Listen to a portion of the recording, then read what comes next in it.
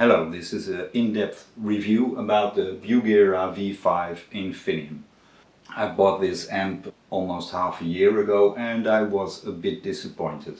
I knew I could be a bit disappointed because I did my research and I knew it was easy to mod this amp and make it sound great. I changed the speaker for the Celestion 8. I also changed the tube for a Tung-Sol, the 12AX7 ECC 803S, and now it sounds great. I'm going to play the original tube and the original speaker, and then I'm going to change out to the Celestion 8. I'm going to play this amp through my AKG D40, which is quite an okay microphone, so not a cheap Chinese thing, at 0.1 watt. That's the lowest setting because it's a bedroom amp and that's how you're gonna use it, so that's what I'm going to test.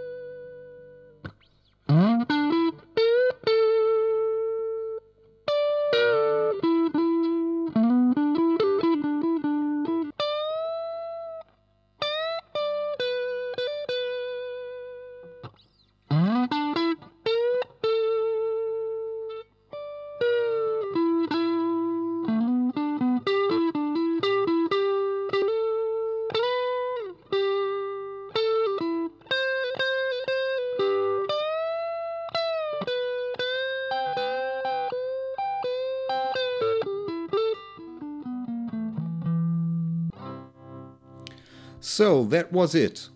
As you might have heard, the string definition of the Celestion is much better. If you play chords, you can really hear a difference. If you play solos or single notes, the mid-hump of the Turbosound speaker might be very nice. But you can kick on, well, let's say a tube screamer for that, and you can't turn off the mid-hump of the speaker of the amp. I hope this video helped in your choice about the Bugera V5, a nice amp, but you have to mod it. For now, have fun playing. Bye!